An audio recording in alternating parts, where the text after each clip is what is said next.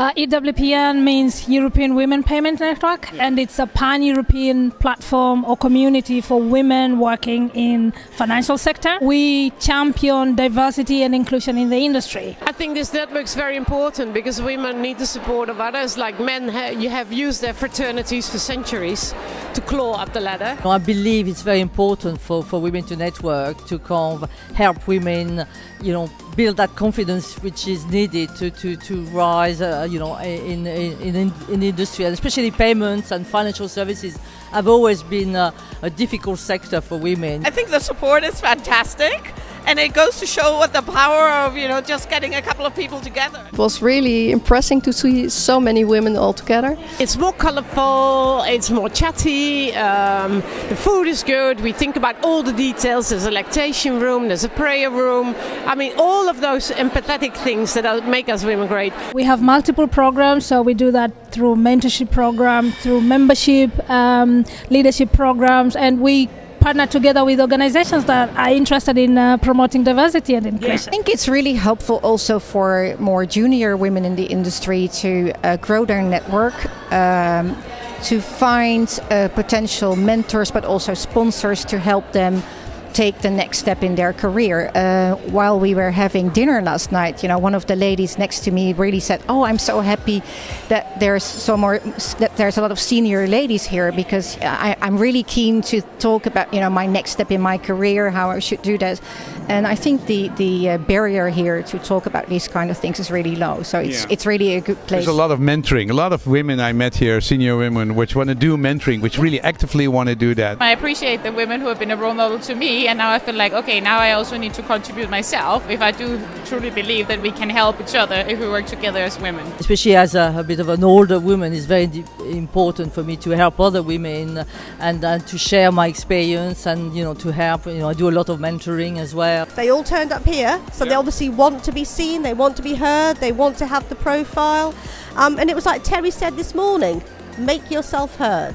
And sometimes I think that with the challenges that maybe women face or do face in the workplace, there is that little bit of need to have confidence of putting your hand up.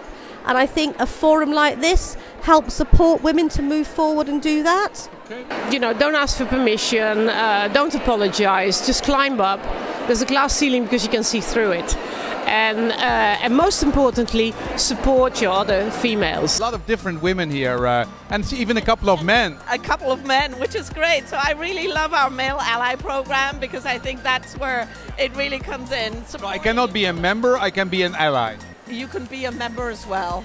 Well, talking from my, say, limited experience so far for the women that I think I've helped, I think personal brand is very important. I think there's a gender difference there. I think sometimes women are reluctant to begin establishing a position on LinkedIn or Twitter, and those things are important nowadays. What you see in payments, and I've been working in payments for about 30 years, is that you really see a lack of diversity, i.e. too few women working in payments, and especially higher up. So basically women are well educated, they have nice jobs, good jobs the first 5 to 10 years, that's okay, and then there's a dropout. The second thing is, I think the way we organise work has to change slightly, and in our business I think that's actually quite easy.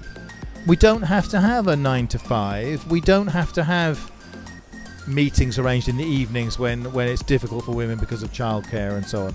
We have a Women in Paytech network, and it's got 150 people who get involved with meeting up every 3 months to look at how to learn more, how to make some changes, how to overcome some of the barriers preventing women and men working collectively and in an empowered way. I saw some very important male allies following us on Twitter. So Brett King, Matthew Ritzi, Chris Skinner, please join us and become our male allies. And the third thing is a problem that none of us have an easy fix for, which is growing the pool of women from what we call the STEM side, women who study science, technology, engineering, mathematics. the pool of women coming into the industry from that side is actually shrinking. It's shrinking. And that's not a problem that you can blame on old men or the industry. That's a problem much earlier in the educational system. It really starts now.